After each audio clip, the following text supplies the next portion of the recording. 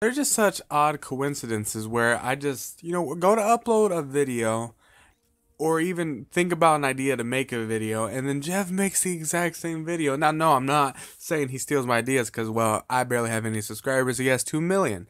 But no, it's just okay. So, if you guys pay attention to Jeff's channel, you guys would know that he uploaded something about, you know, basically a PSA about using Jug and all that and as a sniper. But I was gonna upload this, well, kind of the same thing. It was talking about Jug, but it wasn't about sniping in any way.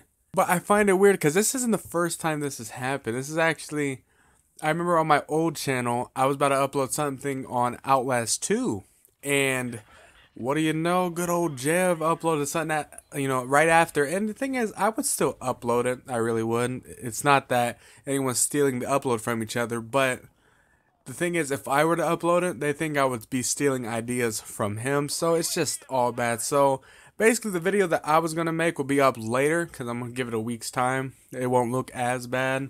Because if I would have uploaded the same day and later than him, then it would have looked pretty bad. But what I need to start doing is uploading, if I have an idea, just upload it then and there. That way, because I know I upload earlier than him. I know that much. That way, if anyone gets any ideas about, like, oh, you stole this idea from him, then they can just get out. Because, I'd be like, hey, go ahead and look at the uploading times. I uploaded earlier.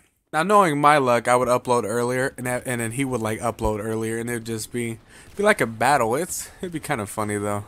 But that's been happening a lot, and it's kind of funny because I don't mean to.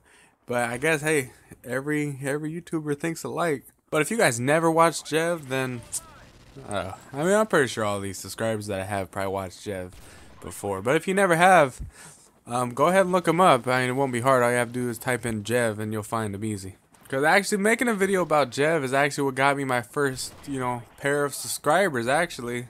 Because I remember on my old channel I made a video called Thank You Jev, and I actually got decent amount of views extra quick, and it got a lot more likes than it did, and also it got a whole bunch of comments and active subscribers. And you know who, I already mentioned this before, but Vade Blizzard was one of them, which is mysterious now. But it's kind of weird. I feel like when I make videos about Jev, they kind of bring back subscribers. So we're gonna go ahead and see if that works again. So I'm just gonna title this Jev.